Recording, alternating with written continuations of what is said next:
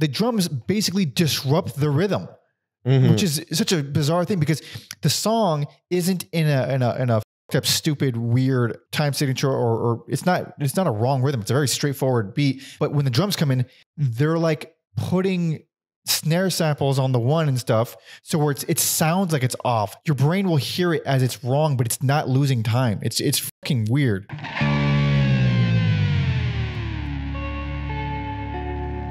Welcome to Every Album Ever with Mike and Knox. My name is Michael Mansour, and I'm joined as always by my tankin' co-host Alexander Volts. Say hello. Hello. This is Every Album Ever, the podcast where we listen to every single album in the world, one artist at a time. It's a whole new discography per episode. And today we'll be discussing every album by Injury Reserve. Hello there. This was requested on Patreon by Amboss. However, this is wait, you know the story better than I do. This was this was a fun little coincidental double request on Patreon. Yes, I think Cole, longtime listener Cole, also I think this was like his last hurrah. He canceled his membership, but he was very, very apologetic about it.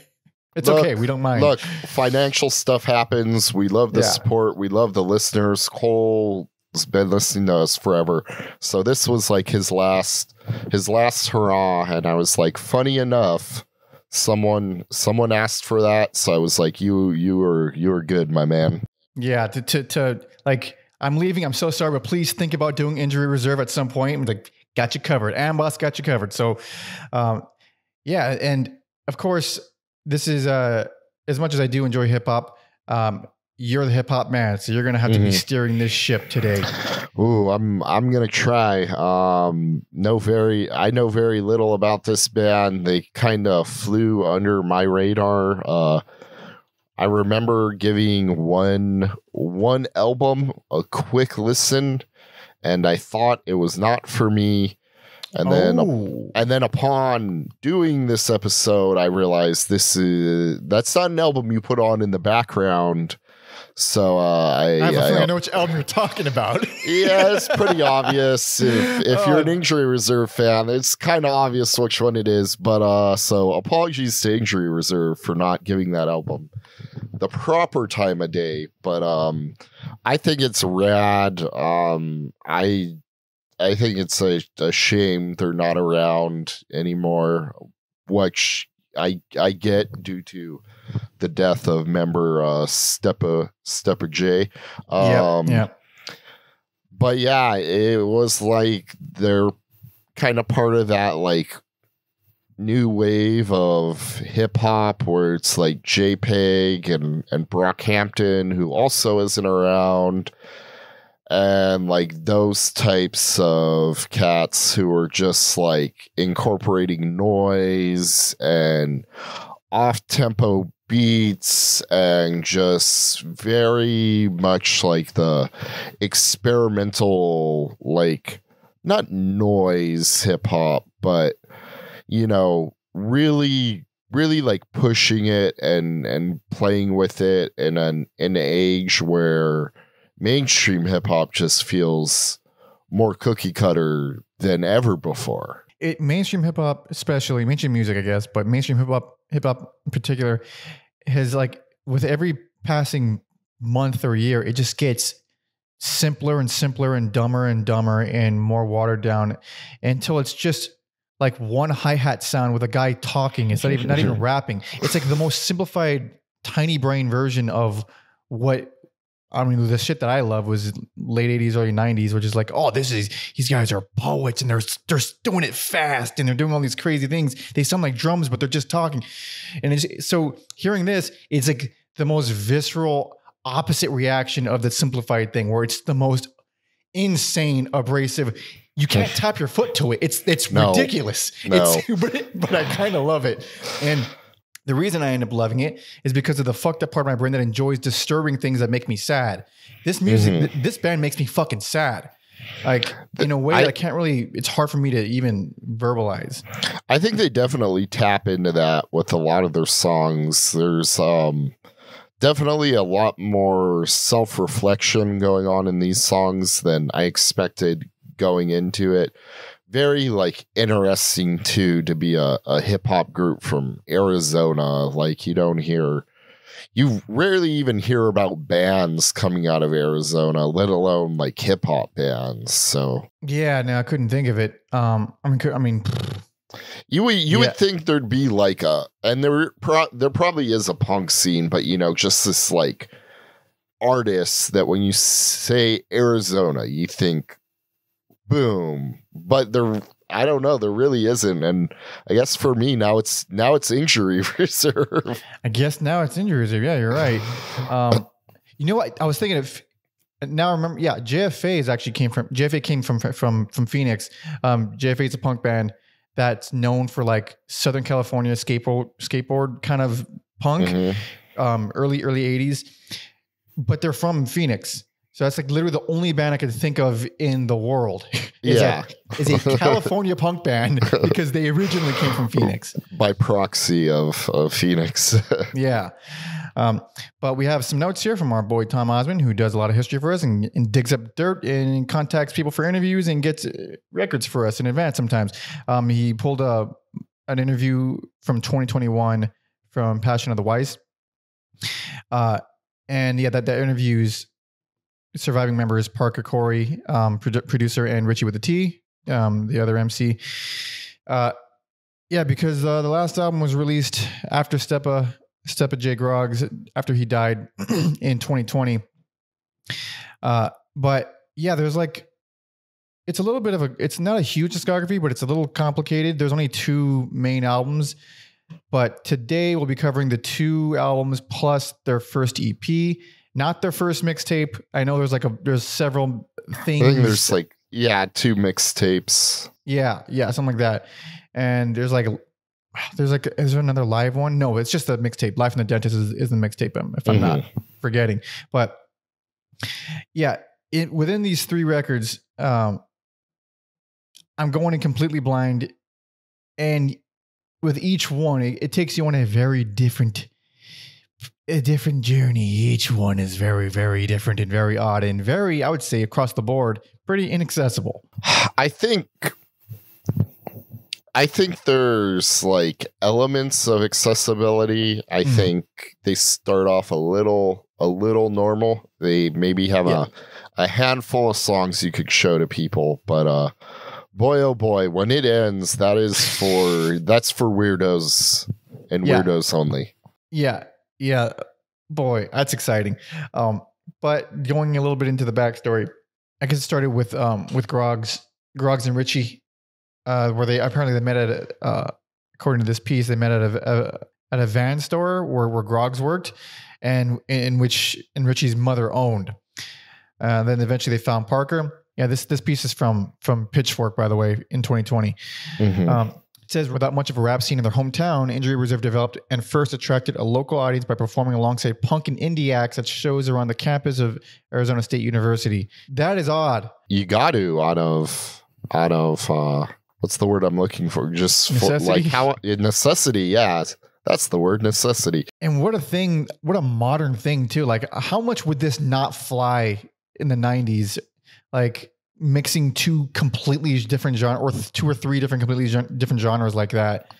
Yeah, there's definitely I think about like the long-term effect of those like first Lollapaloozas where they were like bringing different genres at one festival. So I think this is like the long game where like they're playing with like punk and indie acts, but it's not like, oh, they were spitting on us because we were playing different music, or like we had to like win them over. I think most millennials and Gen Z, it's just like, listen to everything. Not everything, but more accepting to listen to different genres. Yeah, the internet has made everyone a fan of a lot more than just one genre. Even though we were of that generation, before everything revolved around the internet, before smartphones, there was still very much like oh, they're only into punk. Oh, they're only into metal. Well, this guy, oh, he's into punk and metal. This guy's open-minded. Where it's like, oh, and forget about it. If this guy also liked rap, oh, he was a fucking genius. It's like, it was so closed and segmented in and now it's like, it just seems like taken for granted that everybody likes everything. Yeah. If I go on a date, I don't want to hear that she listens to everything. Tell me the music you hate, baby. There we go.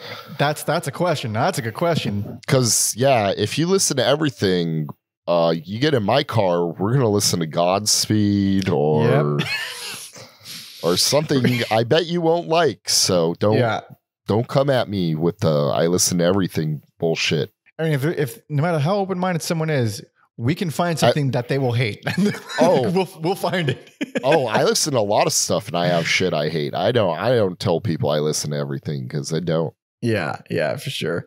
It says here also Injury Reserve released their first mixtape live from the dentist's office in 2015. And then they followed it a year later with another mixtape, 2016's Floss. Neither of those we'll be talking about, but not long after that, in 2017, they released their first EP. Yeah, so first EP is 2017, last album 2021, and that's basically it for backstory. We don't got a whole bunch there, but it's pretty straightforward. I mean, I'm also like, this is very recent. I mean, this is really recent, but it's one of the newer artists. Yeah, but it does not feel recent. The music doesn't feel recent. I mean, it feels out of time in a way. I think it does feel maybe because I was following it a little more closely, but maybe, I suppose so. But hearing that, I mean, it's just sad because you hear where they were going and good God Almighty, that is very interesting shit. And then, it's sad, but we might as well start if you are ready. Oh, I am ready. Hell yeah. So this is the first EP. This came out 2017. This is Drive It Like It's Stolen.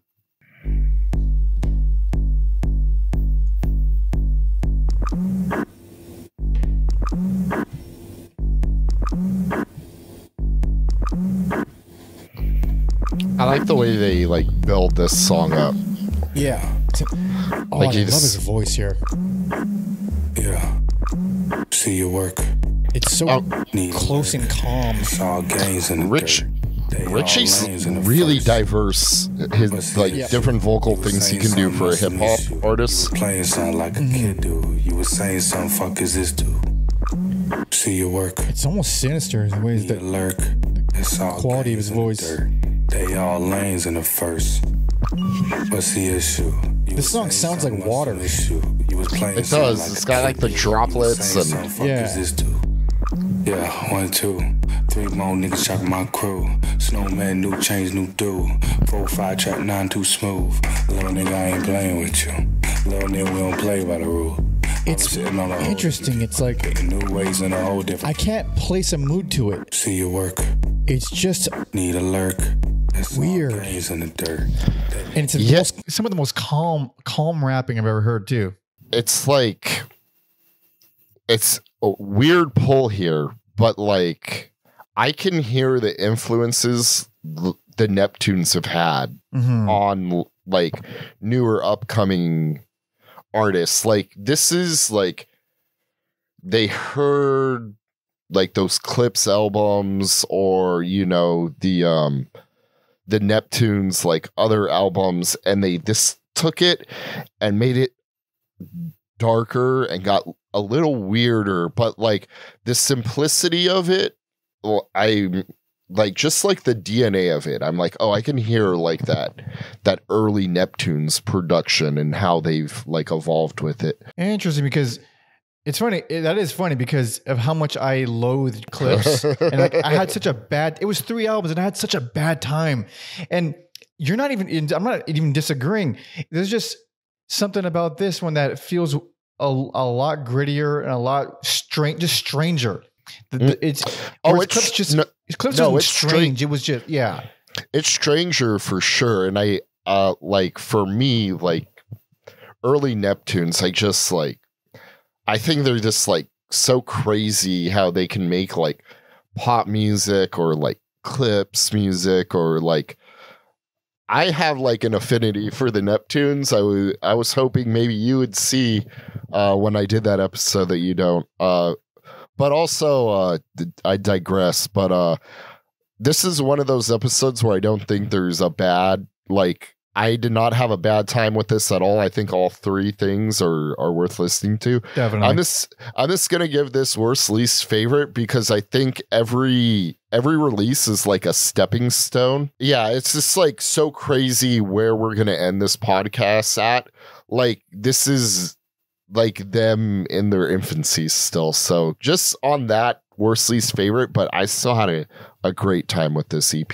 And I'm gonna second that same worst least favorite. And even then, it's only because going back to it after finishing it, it's like, who are these babies? It's only like a few years before, but it's like, it feels so I mean, this is not simple, but it feels simple compared to everything else.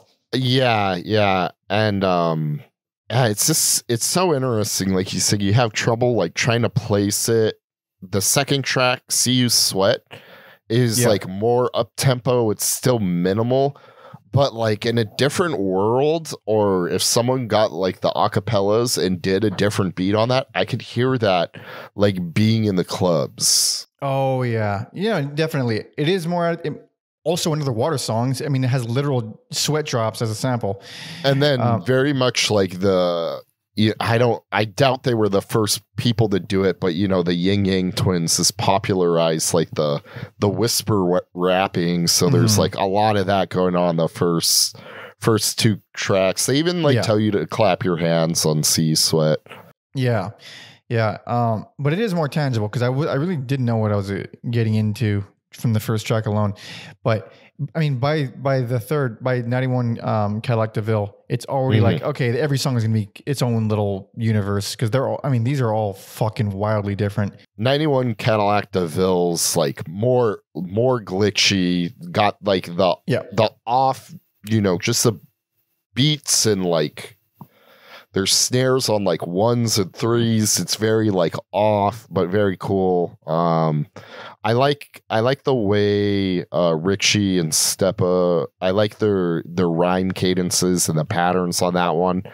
They kind of feels like it's like the way they're rhyming kind of feels like it's more like 90s, like De La Soul, Tribe Called Quest.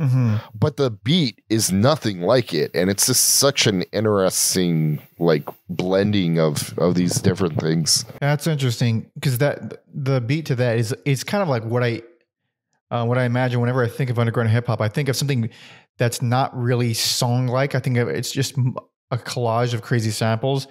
And here it's just like a bunch of reverse sounds. There's like little sparse vocal lines altered and floating around underneath everything. It's not really like, there's nothing melodic about it. It's just like it's just craziness with a bunch of rhyming on it. Yeah, I think like you pointed out, where like there would this be like vocals by themselves, I was like able to like isolate them and be like, oh yeah, this would be like at home over like a Diggable Planets beat or something. Oh yeah, man, that's an interesting one too. I've gone back to that second album a good number of times since we did that episode. I feel like the world knows now. Like I feel like they know now. Like that album got reissued. I see them like touring. I'm gonna try to catch them one day. Nice. I'm sure it's not expensive, but also I hope they're getting paid because they deserve it. But yeah. On Boom ×3, we got some gorgeous haunting pianos opening that one up.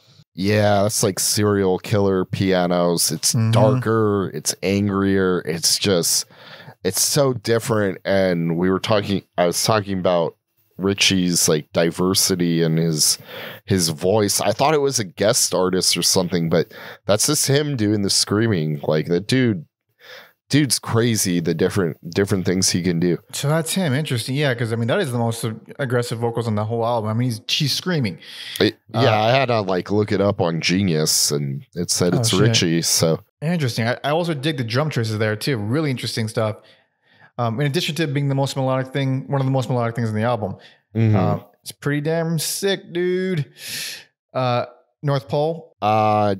North Pole and Color we get the like more reflective, like introspective side of these guys. North Pole is very like sentimental, has a main chorus that's being sung as opposed to a more like rap main chorus, saying, you know, they're rhyming to their friend who has passed away, which is a bit of a not like foreshadowing because they didn't know, but it is kind of like knowing Stepa's gonna pass away. It is I think it hits a little harder than intended. Definitely. North Pole, it's got these really moving acoustic guitar samples, but it's more on the melancholy side. It's really lovely. Whereas Colors just seriously depressed me. Like, I love it. I think it's my favorite song on the whole EP. Yeah. But boy, man, there's something really subtle and moody about it. It's a great sample. Like that little synthy sample in the background is really, I mean, it's really effective. Yeah, I like their ability to, you know, have this heavy song subject about, you know, growing up as a black youth, and then referencing funny things that ties it together. I don't know if you caught it. They talk about the Paul Mooney line. I'm paraphrasing here because I don't want to get in trouble. The everybody wants to be black, but no one wants to be black from Chappelle's show. Oh yeah. So I thought that was like, yeah, you know, they're able to tie in this like funny thing with this more somber song. But yeah, the dark production on there rules. Definitely. Chin Up, it's listed as an outro, but it's a 3-minute song. I don't know. It is, I don't know why it's called an outro, but it's great. It's like the first bit of like, I mean, it's still cold, but it has more energy to it. It's one of the more fun things on this thing. It does for sure. And I don't know how their mixtapes end, but I feel like that's a theme throughout these 3 releases. To me, they always end on a high note, and I think it really works for this band. I wouldn't suggest every artist does it, but there's something about the formatting and flow of their releases where I like. It's never like too overt either, where it's like the happiness is like cranked up to a 10. It's just what you need after these darker sounds. It's also, that song does something that I've never heard. It's the first hip hop fade out I've ever heard where they're still rapping while it's fading out. That is, I mean, I never even thought about that. And then I can't even think of any hip hop song that fades out. But I'm sure there's like a million. But I never thought about it. Definitely never when they're still rapping. Yeah, it's like wasted bars. Like, I can't imagine too many guys would want to waste a few bars. But yeah, it probably exists somewhere. Yeah, it's also, I don't know. I enjoyed it just for that. Like, oh, they don't even care. That's because it sounds better with it's a better ending to do it that way. Mm-hmm. It just felt like a very bold artistic choice that sometimes you got to sacrifice a little bit of something to make it better. Just like a little, They don't have to be your best bars. Throw something out. Yeah, I found it to be on first listen anyway. I found it to be difficult and cold as hell and not accessible, but going back to it, it is one of their most accessible, least difficult records, and their worst. These first two releases were like a breeze for me, but I also listened to Clipping and Death Grips, so compared to those two, this is walk in the park. Yeah. But I didn't take note of the really interesting samples. The great character in the voices, and the darkness Love the Darkness. Even if I don't think it's the most even EP ever, but every song is good. Yeah, and there's some real memorable moments on here. Weird, but we're gonna get even weirder. Yes, sir. So if you're ready, this is both of our worst and least favorites, but process of elimination, we're only doing 3 records. It's far from a bad album or EP, whatever. But yeah, I guess it's time to move on to the first actual full length. This came out in 2019. This is self-titled. Greatest intro ever. This noisy, silly, kind of like in the spirit of ODB, kind of. Like what? Kind of in the spirit of ODB. Oh, yeah. Particularly this part. Yeah. Hey, give me that one over there, yeah.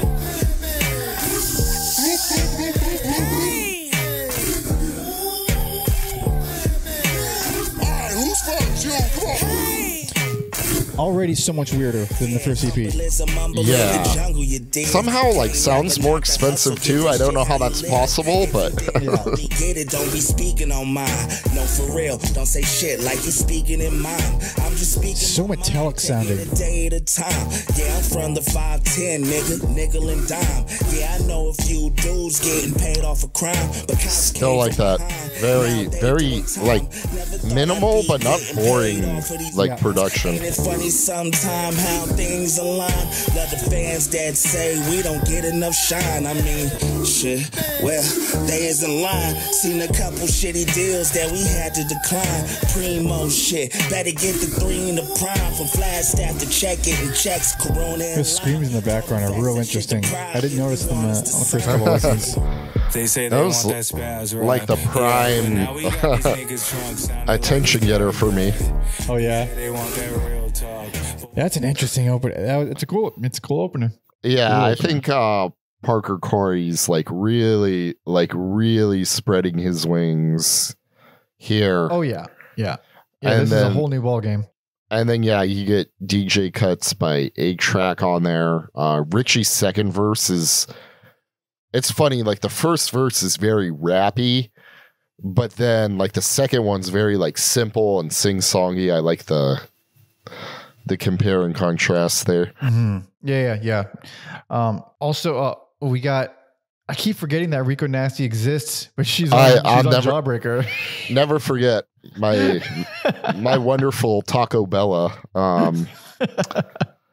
Yeah, her on Jawbreaker's interesting because whenever I see her, I want like that raw, angry, aggressive thing. But she does do other things. But I like that side of her the most. I wasn't expecting her to be so clean and like smooth on that one. Yeah, especially on a song that's kind of about developing your own style and being your own person. It's kind of clean in that way. At the end does feature some blown out production to remind you you're still listening to weird stuff. Yes. Around in the final 30 seconds, it get giant fuzzy crazy shit. And yeah, I had no idea who fashion designer Ian Connor is, but you know, there's some shots taken at him here in this song, and the dude was hit with 21 rape allegations. So that's a lot. That's a lot. That's 20. That's 21 too many. That's Well, Jesus. Well, so you know, I wasn't expecting to learn. I think that's why I like rap music. There's these references. You're like, what are they talking about? And you go and look it up. You're like, oh shit. they are very rich with reference. That is indeed true. But the rest of it, I mean, before it gets all crazy and fuzzy, I mean, I don't know if that's xylophones or marimba or something, but that's what it is. It's very percussive. It's very minimal. It's a super unique feel to it. Yeah. And it's got funny lyrics. And the lyrics are funny. Yeah. But even if they are about a weird, bad person. And then we got some JPEG. Yeah. Get the fuck up. That's what I thought Rico was gonna bring, that kind of energy. But we got JPEG. noisy glitch stuff. It's very cool in the headphones. The amount of like back and forth, panning. Yeah, it's like maybe too excessive. But I was like, I can't really think of another artist that has like indulged in the panning this much on a song. So, oh Jesus, I'll allow it on one song. It's cool. Okay. But plus, so it does all that crazy shit, and it's, I mean, the rhyming is so fast, and it's a very nice change of pace. And then at 1:30, the most incredibly gorgeous sample comes in, and it's just amazing, and it's so moving and emotional. And then as it goes on, over top of that insanely beautiful emotional sample thing, you get these get the fuck up screams over and over again, and it's like disturbing. It's like it creates like a nice disturbing dichotomy with one of the most beautiful parts of the whole album. It's also very funny to have JPEG. I'm sure he like contributed to the production, but like he doesn't rap. It's just scream. He's just screaming on here, so that's great use. God. Great use of him. Yeah, I like the very like quick interlude they have here. I think it's nice. Yeah, it's very nice after, you know, the chaos that is Get the Fuck Up. It's like it's an interlude, but it's like I mean, the joke is that it's a CD skipping, but it is literally a 30-second song that just keeps skipping. So it ended up just annoying me on second listen. Really? I don't know. There's something very pleasant about it to me, where it's one of those interludes where I'm like, I wish it was longer. Although I guess I could just put it on repeat and yeah, fair enough.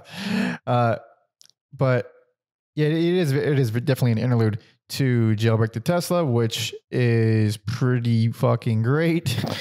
Fuck yeah. Sampling the Tokyo Drift song. I didn't know that's what that was. I've seen it. Oh, dude, you never heard Teriyaki Boys? Is that what they're called? I think that's the guys who do this. It's just like, oh man, that's a wild name. It's a banger. It's a banger. So sampling it is a banger, and it's just a silly, fun song. There's not a lot of depth on this one. It's just, you know, they say, let's take the Tesla to West Coast Customs and that kind of, you know, if you remember Pimp My Ride, like I'm that old now where I have to be like, remember Pimp My Ride? Man. But do you remember? I mean, it was pretty. Do you remember? That's a dumb fucking show. It was a dumb fucking show. They put fucking like aquariums in your trunk for no fucking reason. They ruin your car and then they ghost you. That's like every story I've heard about that. That show. It's crazy. It's crazy the amount of lives they ruined on that show. But the song is great. I mean, it's real mean, real heavy, with super great, super fast flow on there. It's great. It's also like the close, maybe because it's just the sample I was the most familiar with. It felt like the most like simple sampling where I'm like, oh, really? Okay, that's just the Tokyo Drift song. Yeah, I mean, I could say that about a lot of stuff. It could either go, if you recognize the sample, it either enhances it or ruins it for you. Well, you know what? I can't even say that, because I guess if they fuck it up and they change it and they make it their own, then it could definitely enhance it. But if it's just the same, whatever, you know, teach their own. But we get yet another completely wild left turn with Gravy and Biscuits. Oh, this like Latin piano samples, it sounds like. Yep. I love the rhymes and flows by Ritchie and Stepa on that one. They're this really in their groove. Reminds me, the way they're attacking the song reminds me of like Hieroglyphics, which featured Del the Funky Homo Sapien. The way they're rhyming that made me think of their. I really like the like slowed down evil vocals in the background too. That's a fun one. And it's surprisingly catchy. And it's with, I mean, there are moments of like really nice, pretty stuff and hooky stuff, but they're like spaced out. So even though Jailbreak the Tesla is catchy in its own way, it's not exactly like, those aren't like it's still kind of brutal. And then you get Gravy and Biscuits, which is like, it's a fun little Latin thing. I actually quite love Rap Song Tutorial. Yeah, Rap Song Tutorial by a lesser group, I think would be too cutesy for its own good. But here it's tongue-in-cheek about how predictable rap music is, and it is a neat like deconstruction of a rap song. It's like the most self-aware song ever written. It's I mean, because it's literally a song in tutorial format. And then, and even if you were to take away the gimmick of it, it's still a great song. Yeah. But, and you know, having like, you know, this robot voice a la fucking Midnight Marauders coming and explaining like, all right, the next step is this. I don't know. There's something really fun about it. It's also very short. So it's like, I don't know. It's well executed with a pretty cool idea. Yeah, I guess that's, even if Injury Reserve is doing a joke song, it's better than people's full attempts at a rap song. Indeed. And speaking of joke songs, Wax On, which literally samples the Karate Kid. Hell yeah. Also, you got Freddie Gibbs, Gangster Gibbs on here, his verse. This goes into overdrive. Like, man, he went hard for no reason. Well, not no reason, but he went hard. And, yeah, here now the production, I'm starting to hear like that made me think of like Dark Twisted Fantasy era Kanye, which is, you know. Well, they do sample Kanye. I don't know if they do it on that song. No. There's this something about the production style that made me think about that album. Yeah, interesting. Because they do sample Kanye later on. Or maybe it's somewhere else in this album. I'm forgetting, but that one they sampled Chili Gonzalez featuring Kaiser Quartets. No idea what that is. Their samples on this album are, I'm not familiar with a lot of it, but it's really they're kind of interesting. They sort of go all over. Whereas with the samples that they'll start using in the next album, it's very much like whoa, dude. You're not recognizing any of those. I am. I'm recognizing all of those. Shit. Okay. Are you familiar with the samples on the next album? Nothing jumped out on me. Okay. Then allow me to, we'll get there and don't look it up. I want to get your real time reaction, but here, this is stuff that I would never guess. But what was it? And on What a Year It's Been, get some really creepy vocal samples with some very moving lyrics, and I'm loving that production. Yeah, Wax On, What a Year It's Been, 1-2 punch of, you know, these reflective tracks looking back on, you know, where they've been, where they're going, and they're basically rapping a cappella on that one. There's not really a beat, if you want to call it that, until like halfway through, and man, this is like, if you want to like study a song on how to like pick up the energy, this like have this like subdued vibe, and then like once the drums come in, oh man, it really effective. Oh yeah. I mean, they're giant, they're super distorted. The only thing I don't like about them is that they actually drown out a lot of the samples on there that I love. Which is, I mean, it's still cool. And they're still there, but they are pretty overwhelming drums. But goddamn, it's a cool song. Hello is only a minute, but it's extremely memorable. It combines these nostalgic sounds with murder bass. Yeah, it's this short, more experimental. Man, best spot in the house. I really love the use of these like slow guitars in the beginning. Yeah, it sounds like it's about to be a post-hardcore song or something. It's really close to that, and then it just goes into like noisy synth stuff, some lo-fi production. Another, you know, Looking at How Life Is song where they talk about how getting a little bit of fame and money has impacted their relationships. Rare vocal appearance by Parker Corey or Corey. What? Sorry. Yeah, Parker Corey. Yeah. He's got the assists with the auto-tune main chorus there. So Oh, okay. Yeah, I mean, I've never heard a beat like that, man. But I love it. I mean, and they have those theremin sounding synths that sound awesome. And at times it sounds like they're not power tools, but if you told me they were power tools, I wouldn't be surprised. There's a lot of wild stuff just packed in that mix.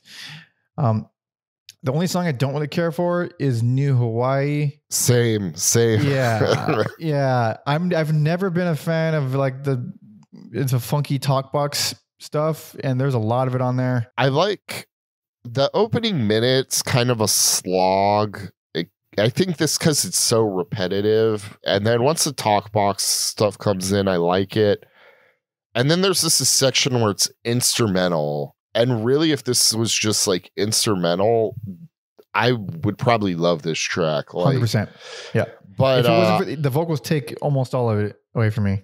I do like Dram's voice, but he doesn't add anything or he doesn't take anything away either on this. But yeah, instrumentally it's there. There's just something about the collection of vocals on here that ends up being a miss. Yep, same exact for me. Although it ends with these gorgeous strings. I mean, it sounds. The ending is phenomenal. The ending is wonderful. Yeah. And the closer, similar to what they did on the EP. It brings in the light, the first bit of light that we've had in a while. Yeah, you really fucking 80s SNL saxes all over.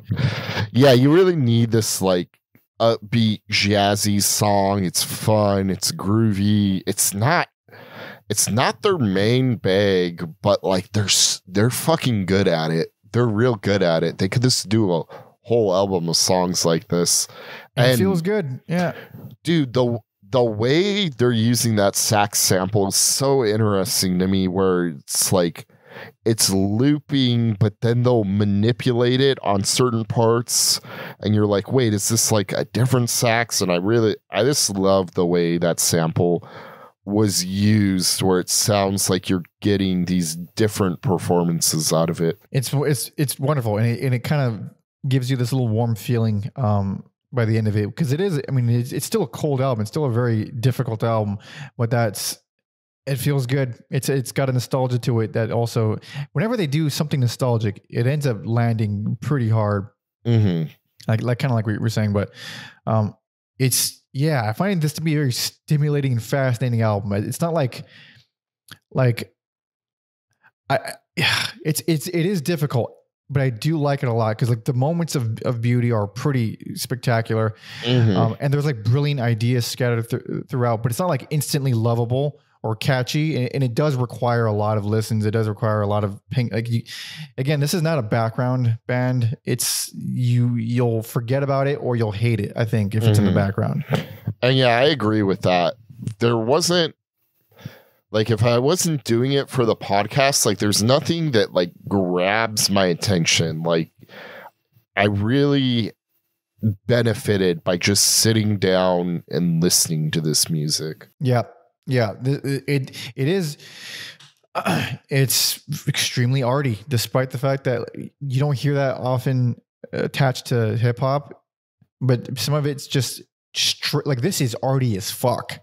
This band is arty as fuck. I mean, there is not even any wiggle room there. It's like, if you're not into like extreme art, you don't care how much you like hip hop, you're probably not going to like this at all. Kind of got to be into something extreme a little bit, or at least have a fascination with it to appreciate it for something. And yeah, like I said earlier, I feel like their peers are kind of there. Like this is very much like Arm & Hammer, Billy Woods, JPEG Mafia.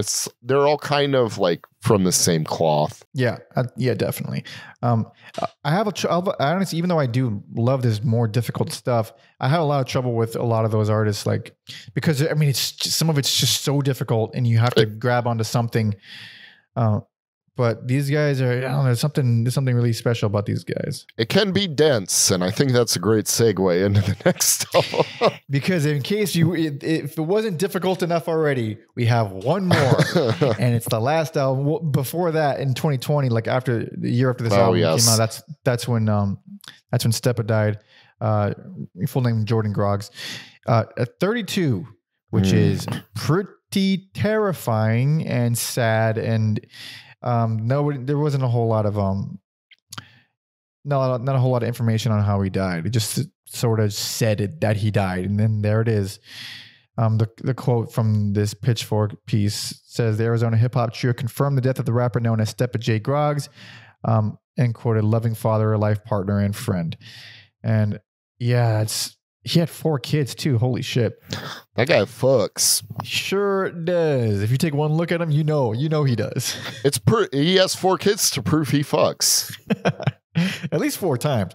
But yeah, it's super sad. And then hearing the next album with that in mind, it affects it. And I believe they toured this next album without him, which you could find a whole bunch of stuff on YouTube, a bunch of live performances, and there's something extra heavy about it. Like it just feels emotionally heavy. Yeah, that reminds me when Tribe was performing after Phife Dawg passed away, and it's this same vibes. Yep, 100%. Yeah. But might as well get into it. This is the last album. This is 2021's By the Time I Get to Phoenix.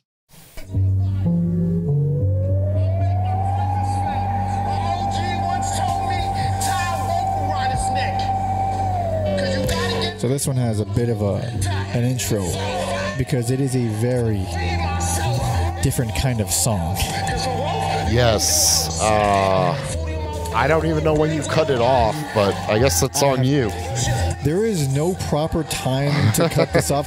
It's like a 6-minute song, and it does so much, and it's really hard to get a grasp of what they're doing for a while. Yes. Talk to him. I don't even know if you want to call this rhyming. I've been talking to him kindly. Yeah. That reminds me of Tracy Morgan, too. Yep. It's me. You ever break up a fight holding a baby? Yeah. Oh, yeah. I've been talking to him kindly. Man, those like... Oh, they're so cool. It's so cool. Super cool. And this is like the loosest rhythm ever. There's no drums. The actual beat is very floaty and loose. You kind of don't know if anybody's following anybody, but it still feels really, really pretty. He's doing his own fucking thing. You can just stalk him. Let's cut all that bullshit. What's the elephant in the room? Let's talk to him. Come on, let's talk to him. Don't hide. Great bass lines too. Walking in circles. I know this album does have contributions by Black Midi. I don't know where.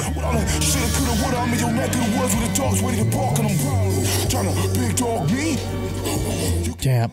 So you are correct in that Black Midi is on this. They sample Black Midi on here. I will let you know the song when we get to it. It's not that one. I didn't know because I read they contributed to the album, so I didn't know if it was like... I didn't know if they came in studio, if it samples what that meant, but obvious best personal favorite. I don't love this album right now. I need like a year, maybe 6 months to stew with it, but it's so creative. It's so unique. I can't deny it. It's wild, man. It's so inaccessible, dude. I slept on this album. I do remember trying to give it a listen in 2021 for my list, and I think in making the list, like my plate is full, and then hearing that, my brain is like, but now, and also I think I was kind of turned off by some of the auto-tune performances, so I thought maybe it was one thing. But again, if you sit down and you listen to this and you don't do anything else, it's fucking dense. It's a journey. It's unique. Maybe comparing it to, Beastie Boys' Paul's Boutique is I don't want to like turn anyone off, but like it's like that same feeling I had where it's like, what? Fuck, there's so much going on here. There's so much going on. It's really unlike any hip hop album I have ever heard, and not even close. Not even like I compared it to Paul's Boutique, but only in my like reaction, not the way it sounds. It is dense like that for sure, but like I said at the very top of the episode, there is no tapping your foot to a lot of these songs because they are intentionally disrupting the rhythm, so to where there is no real rhythm. So on that song, in the opener, Outside, it's, as you guys heard, it's very floaty and loose, and there's it just kind of goes like that for a while, and then around 2:20, this rumbling that feels like fire starts coming in, and then you think it's just like this kind of epic sort of I don't know, almost like mood piece, and then around 3:50 this dance beat fades in. Hell yeah. Like, the first beat we get, it's like a fucking fast dance. Like nothing about the first four minutes gives you the impression that's going to be a fast song. Like it's just really, they play with your expectations in so many ways. Yeah. I'm like, just based off this album alone, I'm like really interested in seeing what like Parker Corey works on and does.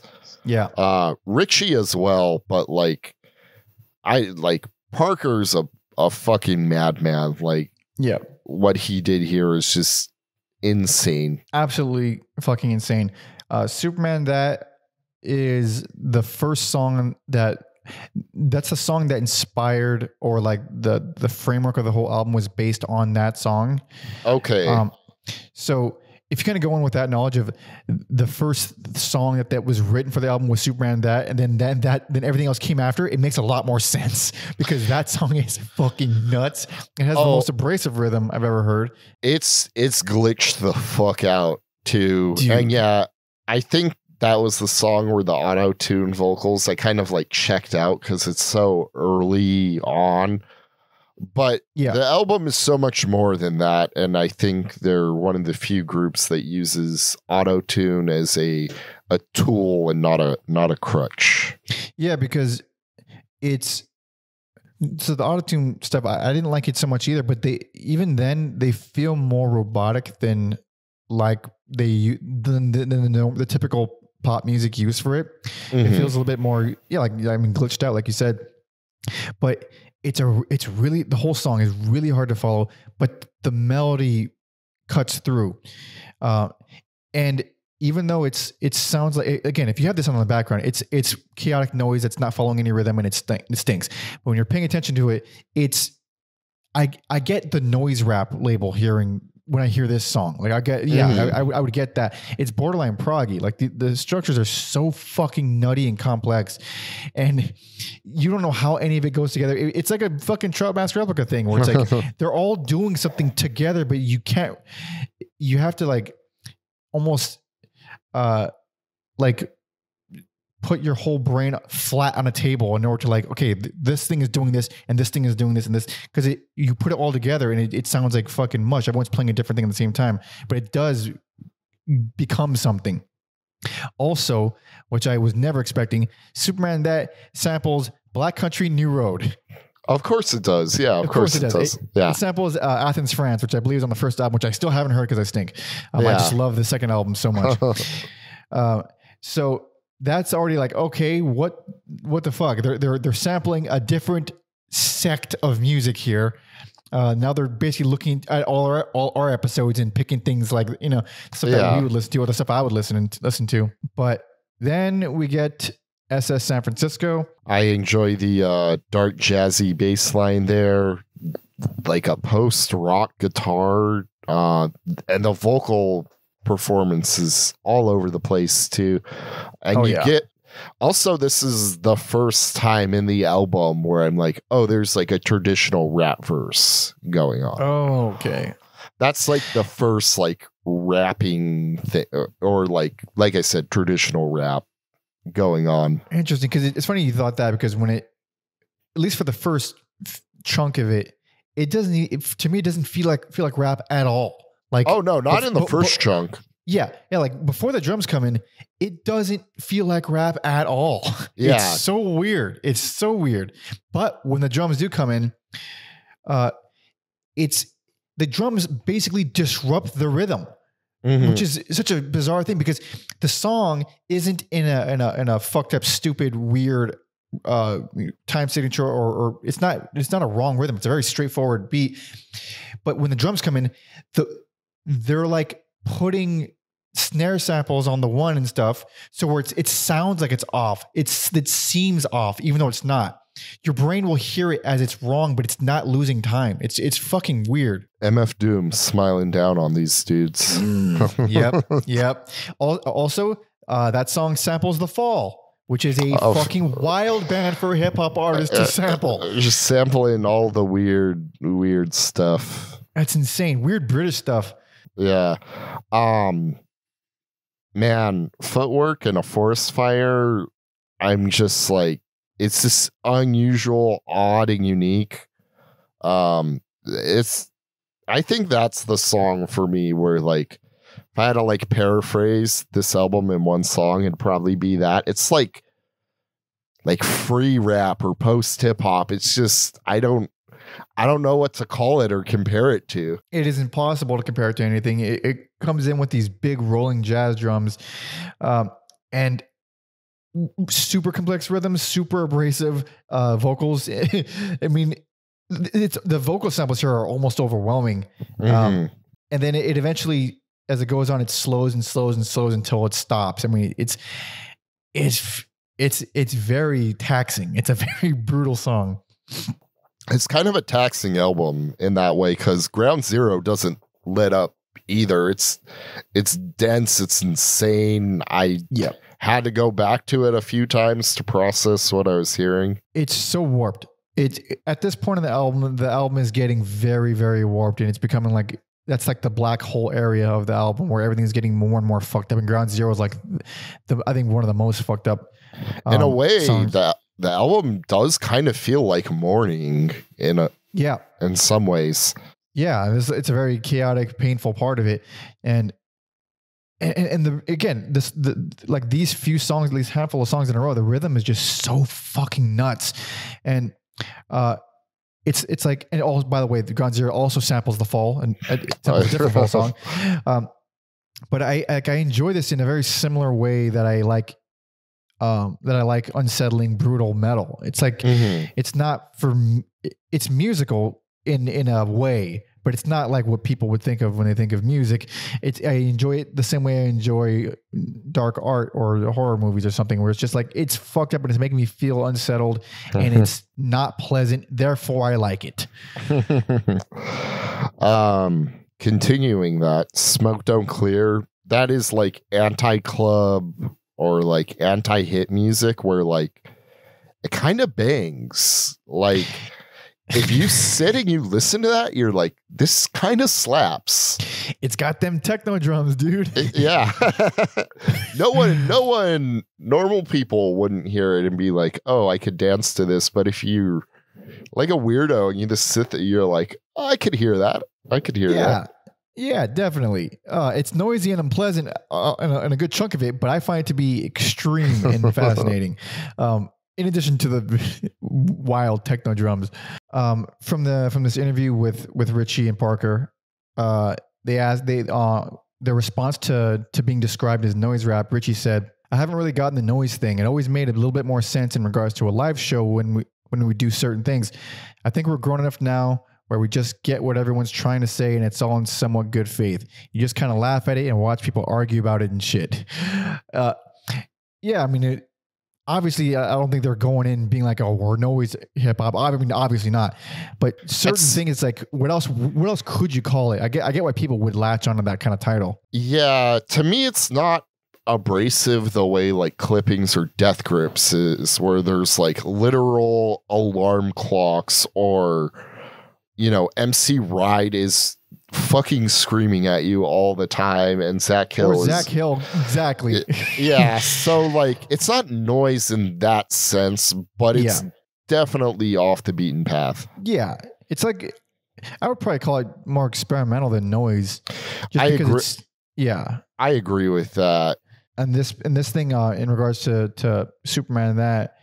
So apparently there's this rumor that that song came from an improvisation. That song came from them playing it live randomly off the cuff. At 55 dates into a tour at the back of an Italian restaurant in Stockholm. So that's like the rumor. Like, okay, that's a really specific. Yeah, they got like super fans. Yeah. So Ritchie said, no, I wouldn't say that it changed much in regard to a live show, but it definitely was sparking our interest off the stage, especially when we got back and really listened to the one track. It's funny. Parker was like, big ups to the YouTube copyright shit, because we were just going to throw the whole set on YouTube. It got flagged a bunch. If it didn't, it probably just would have been up and we wouldn't have thought twice about it. But after a little bit of time, it became Superman That, which the album was built around. So interesting. There is truth in that. Like it came from like a live set, a specific live set that they had recorded that they couldn't keep online and decided to just keep fucking with it. Parker said, in the lore, there's this idea that Superman That was just randomly banged out on the spot. That would be a bit fictionalized for sure. It came together because it was a beat that I made like 6 months prior. I think Nate had written to it, at least the hook or something. None of us had fully tapped into it and it just happened to come together there. So it was a little bit of, I mean, that is pretty cool though, that like their live shows are that flexible that they can, not in the same way that Swans would, coincidence that I'm wearing the shirt, where they kind of write the new album touring the one they just released.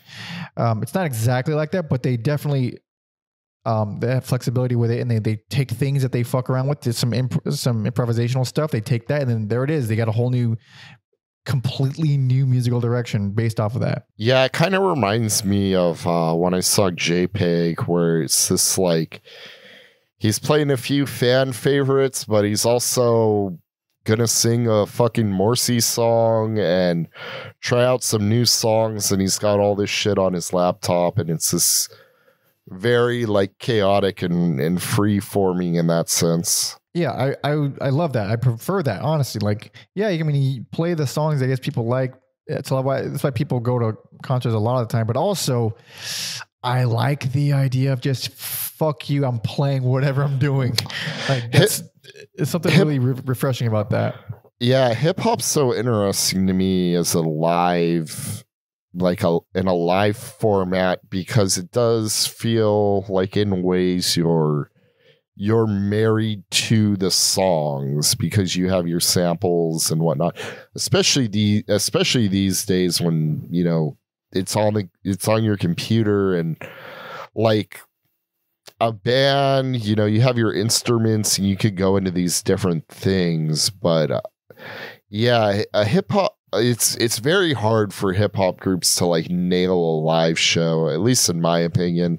Like, you almost have to be very meticulous and tidy and clean. Like, I think Arm & Hammer's like that. When they were around, like Jurassic 5 was like that. Run the Jewels has this energy to them where it feels like a rock show, but a lot of people are just fucking messy or calling it in live.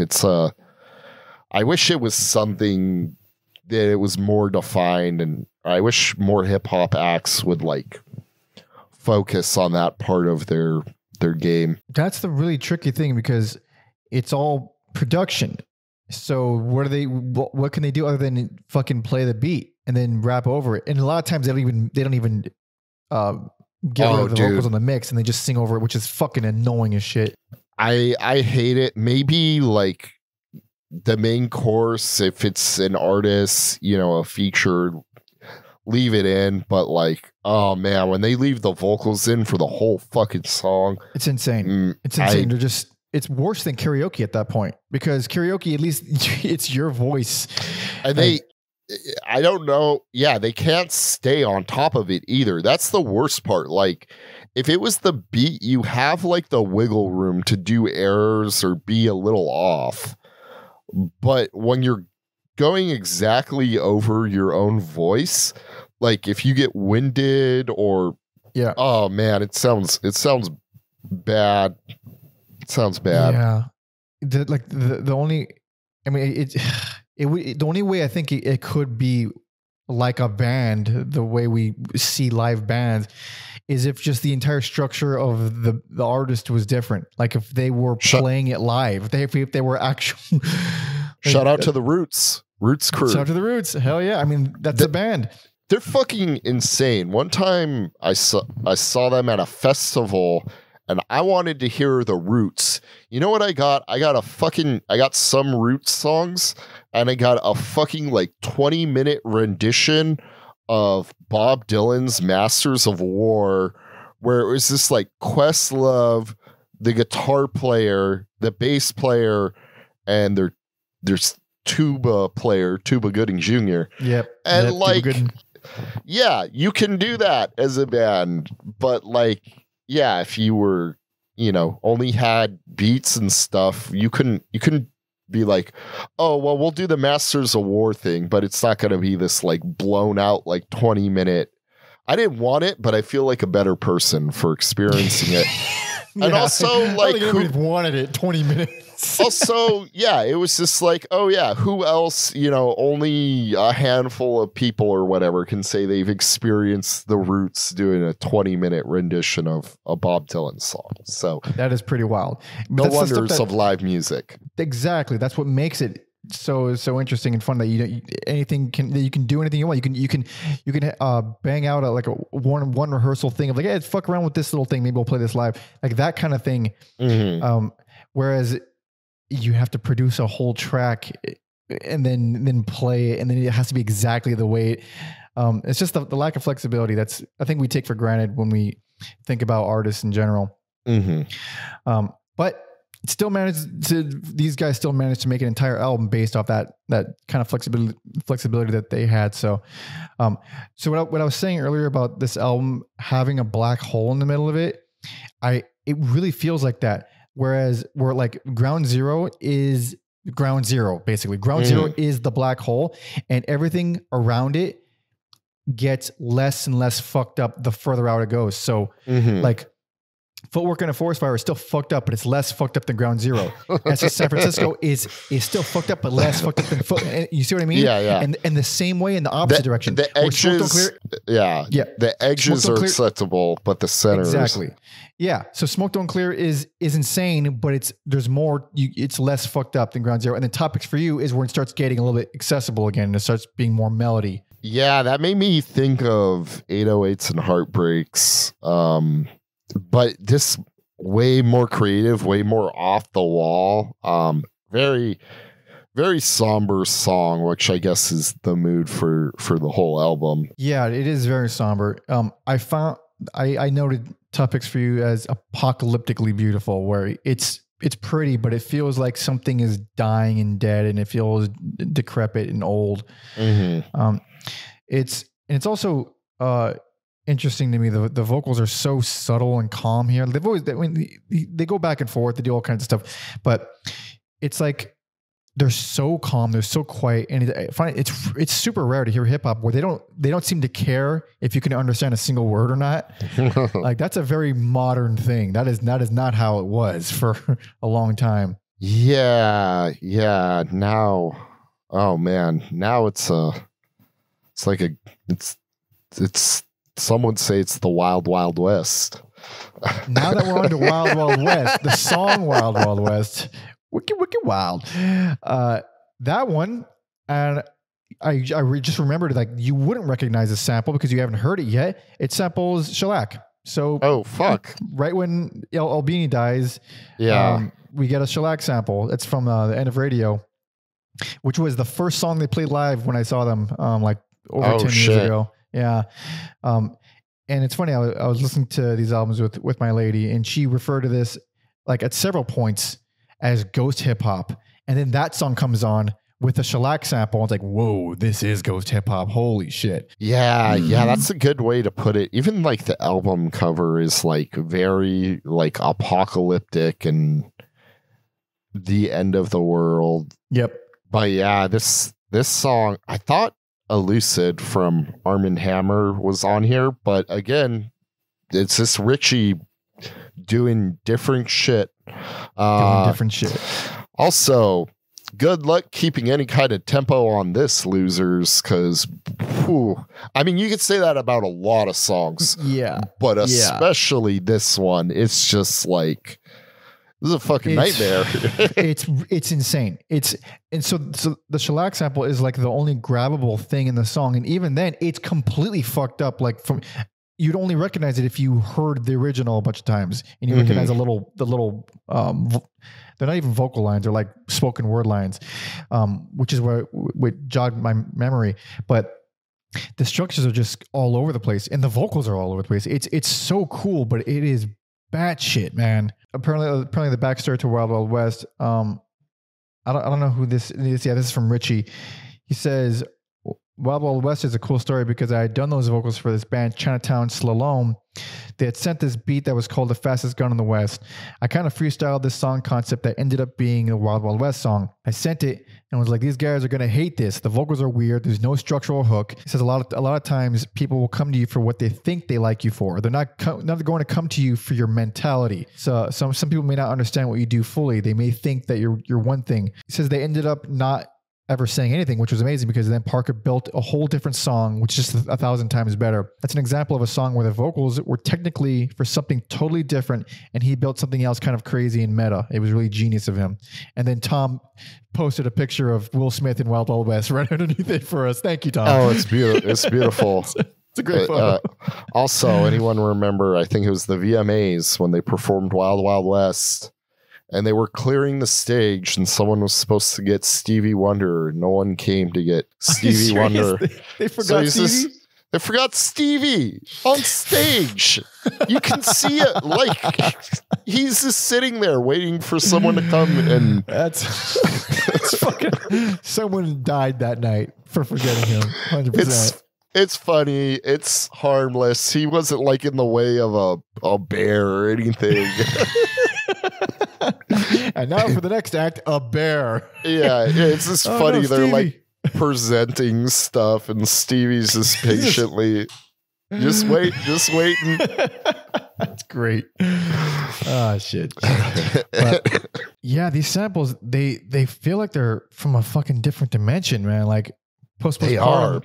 Yeah, postpartum feels really familiar and soulful, but it sounds like it's being played from the astral plane. It doesn't sound like it.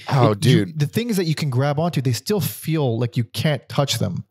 Yeah, I think that's my favorite track. I don't know how it ends up being the druggiest, trippiest song on here, and yeah, the beats are like, again, they're very like delayed, almost like yeah, are everything's slightly off. Yeah, I love that song. That was great. And then it's knees, I was surprised to hear like R&B vocals continuing the, like you said, very soulful aspect of it, because we're further away from Ground Zero, so you exactly start getting a little more normal. It's beautiful. Nita's absolutely beautiful. That's the song that samples Black Midi. Okay, yeah, it's the ultimate start-stop song. It's this, like, yeah, it samples Sweater, which is which album was that? Oh, it's on their EP. Yeah, I haven't heard that one either. Yeah, it samples that. And I mean, I couldn't point. Obviously, I don't know the song, but I couldn't point it out either way. But it is beautiful. And his vocals are super subtle, but they're very gentle, and they work really, really well. It's one of the prettiest songs on the album. One of my favorites on the album. Yeah, but it also just brings me just such intense sadness, like a lot of these songs do. But that's one of the ones that I really like. God damn, hits you in the feels. Yeah, that's great, but fucking A, man. And then the appropriately titled By Storm. Yep. It is technically upbeat, but this time I feel like it's a synth journey off into the void, but a peaceful journey off into the void. It indeed is. That sample is a Brian Eno sample. Hell yeah. Yeah, and Ritchie said for that one, he says, for the outro, we knew that we wanted to use that sample, which is from Here Come the Warm Jets by Brian Eno. That's another song where I had done those vocals to a totally different beat and didn't hit as well. The writing was really cool. The tone was a little different, but still similar. It's this weird juxtaposition where it's this hopeful vibe. One day he sent it and he had the vocal on that sample and those crazy drums, and we were just like, oh my God, we did it. Oh man. And it's a beautiful closer. Another one that just makes me fucking sad. And it made me extra sad when I watched the thing that they did after this album was released, which we'll talk about in a second, which adds way more gravity. It brings in a memorial for Stepa, and it's sad. I'm going to need to look that up. Yeah. It was in 2023, I believe, or maybe earlier than that, but we'll talk about it in a second. But it's beautiful. It's like it's such a strange, because it is pretty and it is nice and it has like this happiness to it that's a little bit with tinge of sadness, but also it also literally sounds like two completely different songs playing at the exact same time. I find it like that it really walks the line between pleasant and unpleasant. I bet they're fans of Flaming Lips Zyreka album. I know I've never listened to the album in the way it was intended. I'm so like conflicted onto how to listen to that album because there's so many possibilities. I've done the 4 boomboxes. I've done that a few times just because like that's the most complete. But like, I think when you start getting into like pairs and threes, like that's that's real interesting. Very interesting. I remember reading an old review from Mark Prindle, who we've talked about his old website that's been defunct for 15 years now, but I've been talked about. I discovered a lot of music on the website, and he gave that one a 10 out of 10 and talked about like the different ways you can listen to it. And according to this guy, he said like 3 was the sweet spot, like any variation of 3, because then it starts to lose time. They start to go. They start to desync. But only way I've ever heard it actually is from someone uploading a fully mixed version of all of them. Like they went in fucking Audacity or something, and then they uploaded that. So even though it's like, oh yeah, this is technically the album, you're hearing you're hearing every single note that was played. It's not the same as it's like not the same. Yeah. Stereo over in this corner and then one in this corner. And then like, yeah. And also, how do you fucking time pressing play at the same time? It's just such a very interesting album. I think that's part of it is that you can't. Yeah. And now like, and you have to, like, to me, you have to do CD because you could do it with like, or at least MP3s. But if you were doing like streaming, you run the risk of like, oh, like the audio drops out or something, or like, yeah, like you would have to do MP3s, turn your phone on airplane mode. Yeah. And I don't believe it's streaming because of the immense complications of you literally can't play 2 songs at the same time. I held on to that one because I'm like, it's too unique. You can't like streaming MPs. It's not the same. I need the CDs. I need to locate 4 boom boxes purely. That's the hardest part. People be like, you just holding on to 4 boom boxes? I'm like, yeah. Technically it's 1 album worth of 4 boom boxes. Anyways. But back to the song. Yeah, it's a great closer that has this wholesomeness to it. That it's pleasant, but it is still on the difficult. I mean, the whole album is difficult, but it is one of the more pleasant things on a immensely difficult album. Perfect. They 3 for 3 for closers. Yeah. Great at closers. Yeah, this is one of the most unique albums. I wouldn't even say rap albums. One of the most unique albums ever. Would it have made your list?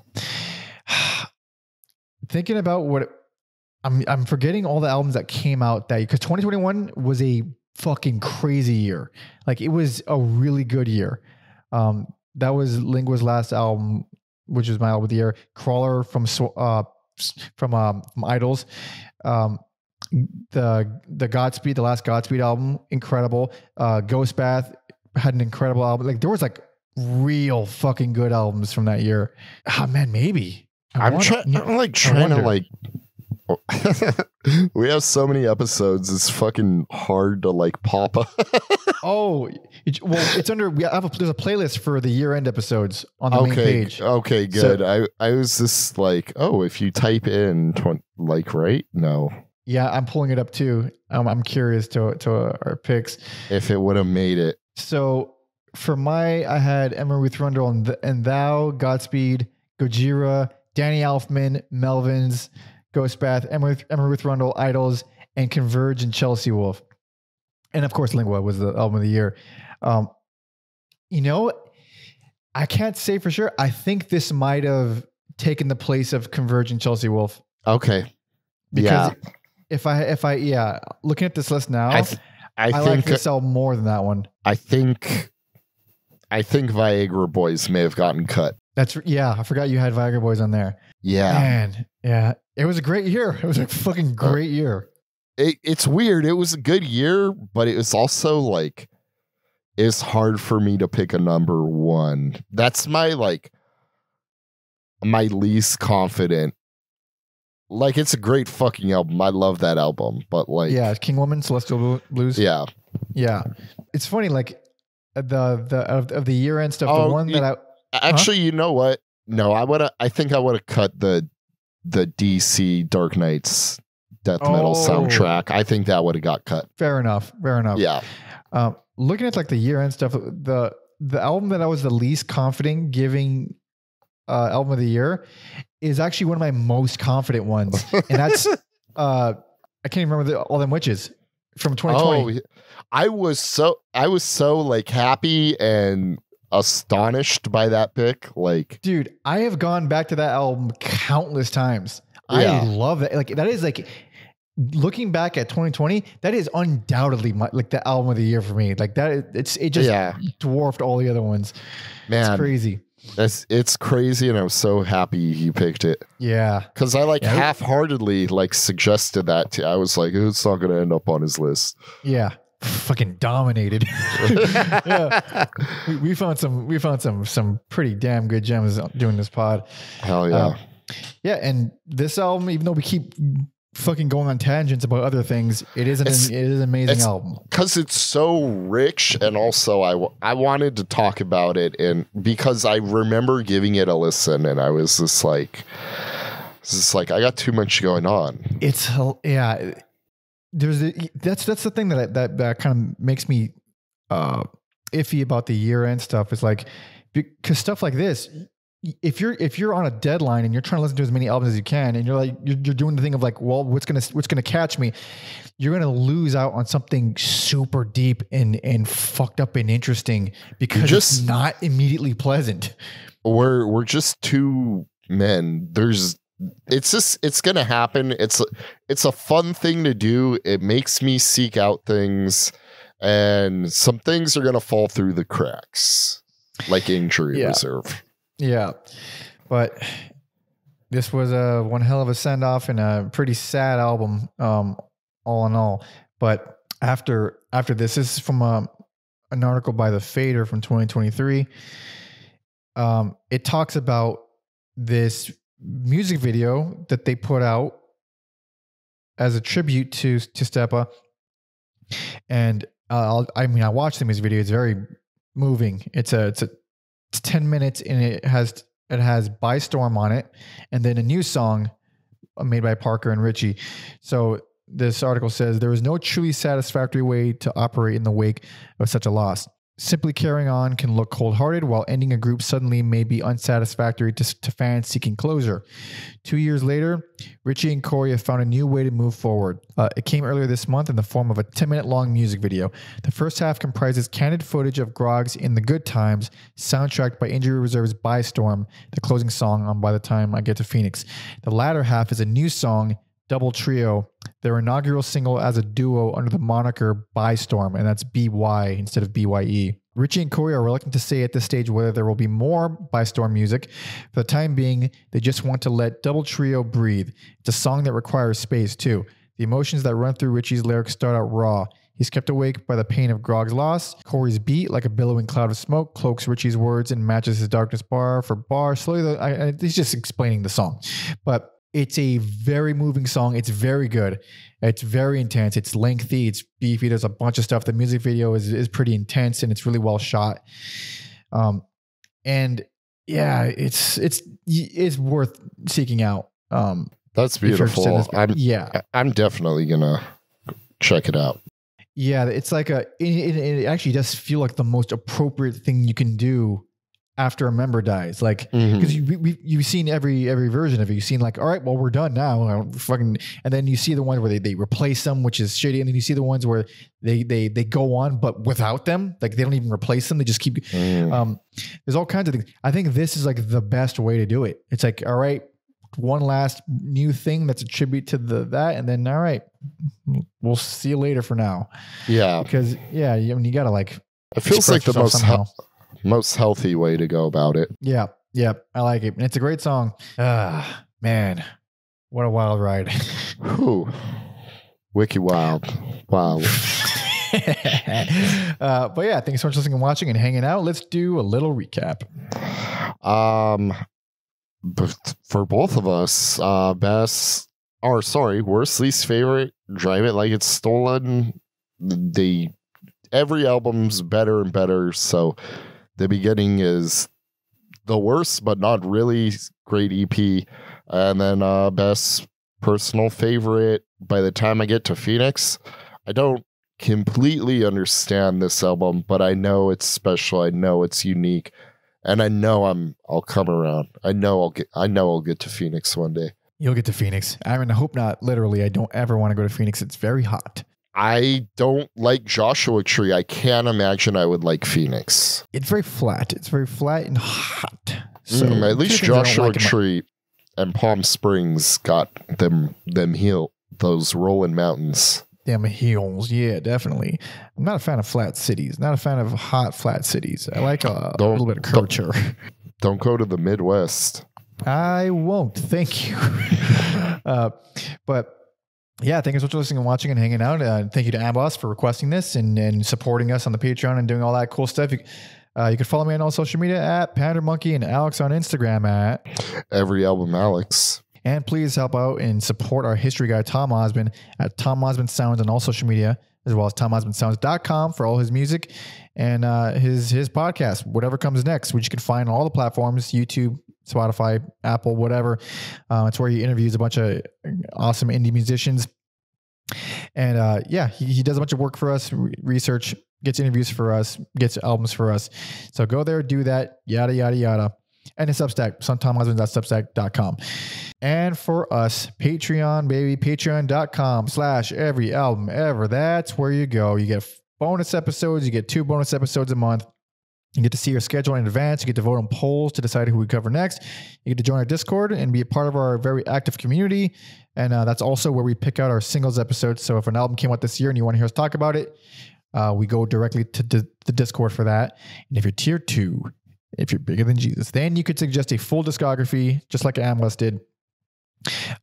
And in addition to suggesting a full discography, you can suggest any album from any discography for us to make a Patreon bonus episode on. So if you don't want to hear the full discography, or if you don't care, or if you don't think we'll ever get to it, just throw us an album and we'll do a bonus episode on there. So go there, do that. Thank you. Now, closing it out, what are we listening to? I feel like there's one song, this because such a large shadow has been looming, and I feel like By Storm is it's the perfect send-off for the band. I think you are correct. It is indeed. So thank you so much for listening and watching. See ya.